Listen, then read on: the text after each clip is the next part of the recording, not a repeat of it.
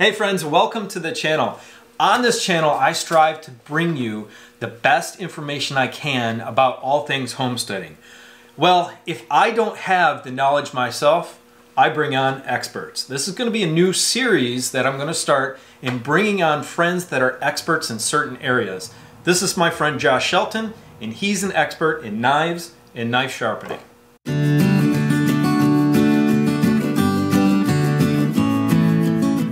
So Josh, can you tell us how you got into knives and specifically knife steel?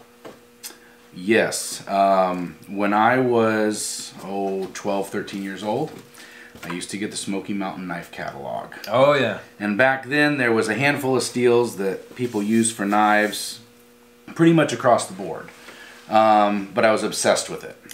And it became an obsession that just lasted and lasted. And I remember when I was in college, I bought my first really good knife. And at the time, a very expensive knife, which, you know, a college student spending $140 on a knife was kind of crazy back then. That is crazy. But it was my first introduction to what a really quality knife could be. Then as we progress in the knife world, things have just gotten better and better, and now there's steels being developed specifically for knives by themselves. A lot of knife steels come from industry, you know, food preparation or processing, what then made their way into knives. But now they're actually developing steels specifically for knives, which has led to kind of a revolution in really good cutlery steel. So Josh has a very successful Instagram account, PM2OG.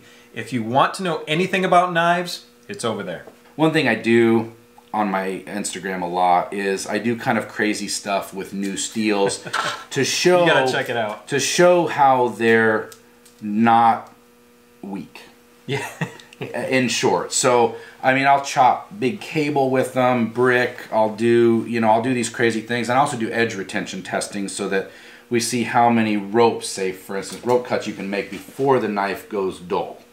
And some of these higher end steels, I mean, I'll get 1,000+ cuts on natural rope before it won't slice paper nice and smooth. Yeah,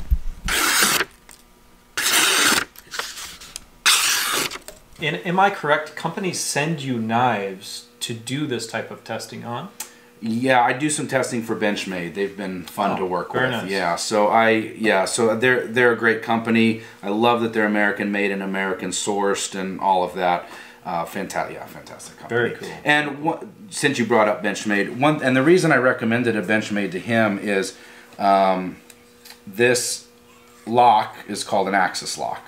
It's been amazing. Yeah, so what I love about the axis lock is when you're closing the knife, your fingers don't get in the way.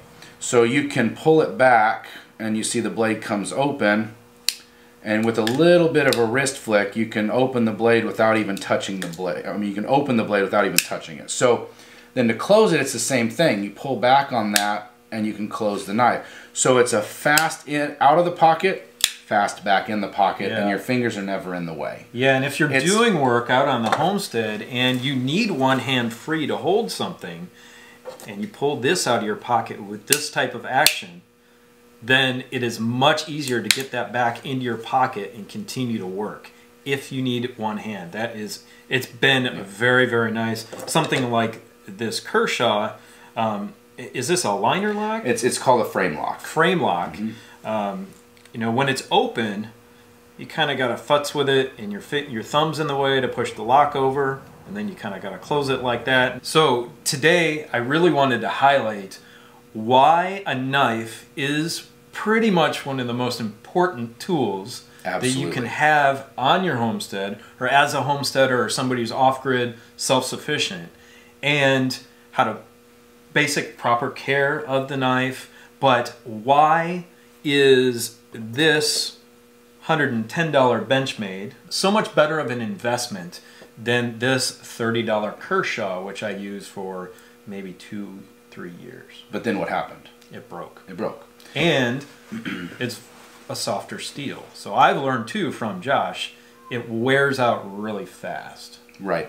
So there's a couple things that make a knife valuable beyond just having one in your pocket and using it. So I'll use, for instance, your two as an example. So when you texted me and said, hey, my knife broke, I wanted something better. So this knife is pretty standard Benchmade Griptilian. It's one that I recommend all the time to people because for the cost, you get a lot. It's USA made, it's quality materials, but the blade steel is S30V. Doesn't mean a lot to most people, but it's kind of one of the, nowadays, it used to be the highest, one of the highest tier steels you could get in a production knife, and now that's kind of changing as we get more and more steels, but it's still incredible quality for the value. The Kershaw, for instance, a Chinese made, you know, they're good knives for people who don't use them very much, but it broke for, you know, pretty good reasons. But the knife steel is of a lesser quality. It's not going to stay as sharp as long, and it's going to tend to chip and roll on the edge, which means you just lose your edge much faster. So hunters are somebody who understand this really well, because when you're skinning out a large animal, so I spent a lot of time in northern Idaho, and a lot of the guys up there would skin out a moose. They got a lot of gristle, a lot of dirt, a lot of gunk, and so they would go through all these knives. Well, if you have a knife with a super high edge retention, you're not going to get dull very fast. So you're going to be able to do more jobs for longer. And that's what a better steel gets you. This knife right here is very special to me. This was my father's. It's a buck 112, and I think this buck knife from the early 80s, or maybe even late 70s, was a really high quality knife at the time. At the time it was, absolutely. But now, the steel's changed so much. Significantly. When you have hardness in steel and you have toughness in steel.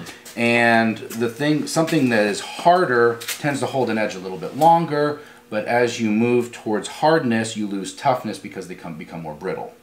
So the more brittle, the more they'll chip and different things, but they do have longer edge retention. So the knife community has always been trying to balance out those two and have a high toughness with a certain amount of high hardness, and then the kind of chemistry in the steel that gives you long edge retention. Because a lot of it matters what go into the steel and what actual elements are there making up the steel.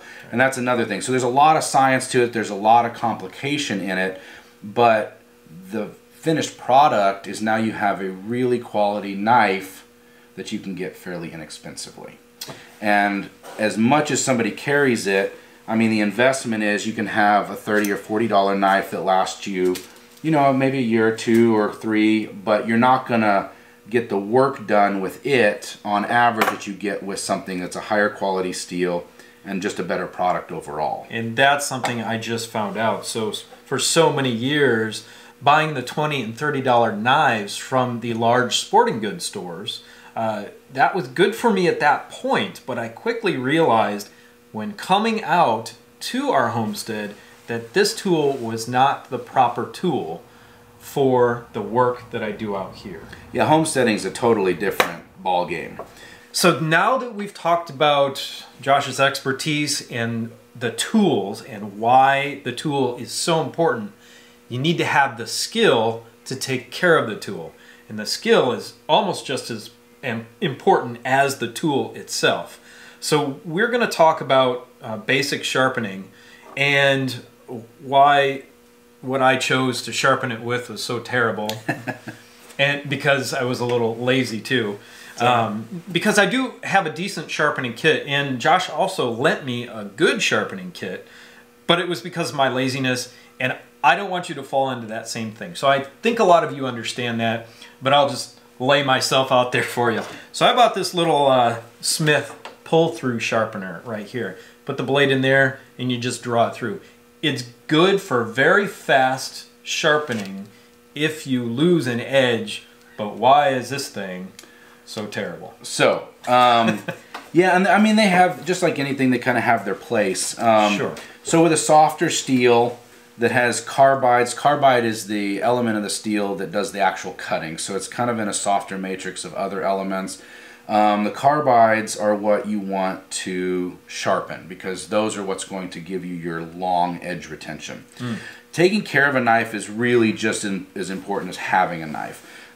Because if the knife isn't working, if it's not sharp, it's actually more dangerous, and you're not going to get the use out of it that you want. They always say a dull knife is more dangerous than a sharp knife. Yes.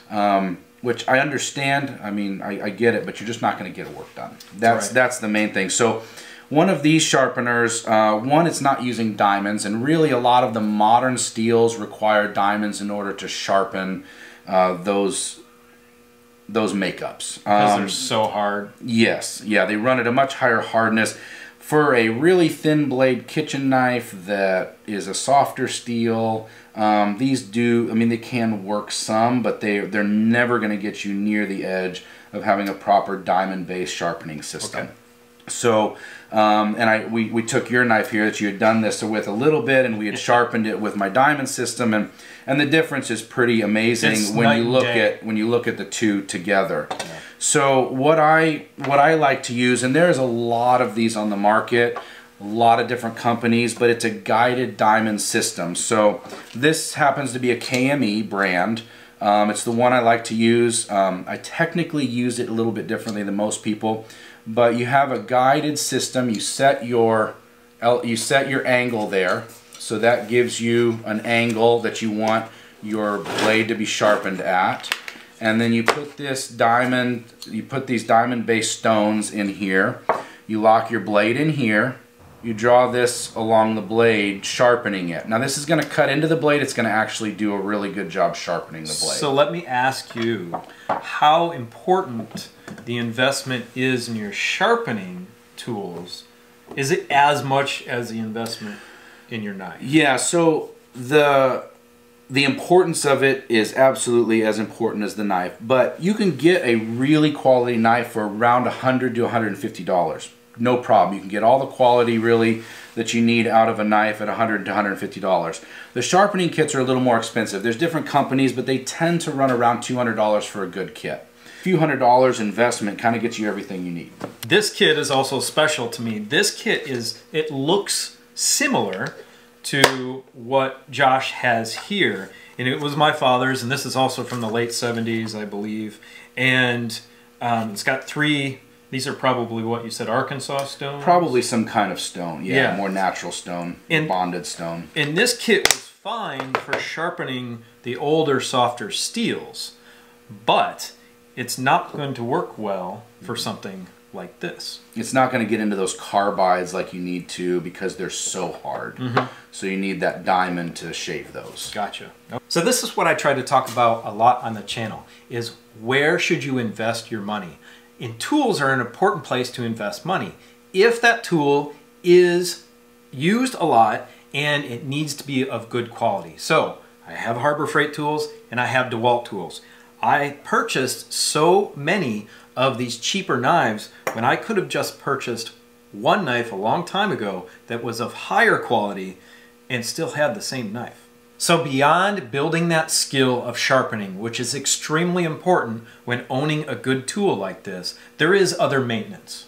Very little, but very easy. Okay, great. So with a folding knife, there's basically, there's screws that can come loose. There's a pivot that needs lubed occasionally, and I do those. I have 3 simple items that I keep close by for doing basic knife maintenance. One is a great product. It's knife pivot lube. It's a great non-toxic oil that you can put on the pivot in order to keep it moving and smooth. The other is just a simple little torque set. So this one has the torque bits, because most modern quality folders, they use a torque bit system. And so this gives you all the bits you need. It's very inexpensive. Wire bits are the ones that we always recommend in the knife community because they're made out of a hardened steel that won't break. Because those little teeny bits have a tendency to do that. And we're going to list all these things in the description below the video as well. Yeah. The other one is just a little bit of blue Loctite. So you don't want red Loctite. That's a permanent. You won't ever be able to get anything apart at that point. So the blue Loctite is, it'll hold the screws in place but then you can still undo them if you want to or need to. So those 3 items are really that with some sharpening. I mean, you can have a knife forever and never need to send it in, never need to get it fixed. You can just maintain it yourself. And for those of you really trying to attain that self-sufficiency, if you have a good stock of these products and you have a good sharpener and a good knife, you're going to be solid for a long period of time. Whether it's a homesteading skill, a prepper skill, a survivalist skill, this is just kind of I think one of the most important base skills that you can have. Mm-hmm. So friends, I hope this type of video was informative for you, and if it is, let me know in the comments section below. I want to bring more content like this to you, and if you have any questions about knives or knife sharpening, head over to Josh's Instagram, and he is very happy to answer any questions via DM or whatever it is on any of his posts. I love helping people get into the hobby. Awesome. Now I want you to go check out this video right here, which shows you how we made this paracord overstrike collar for our cold steel axe. Have a great day, and we will see you on the next video. Bye.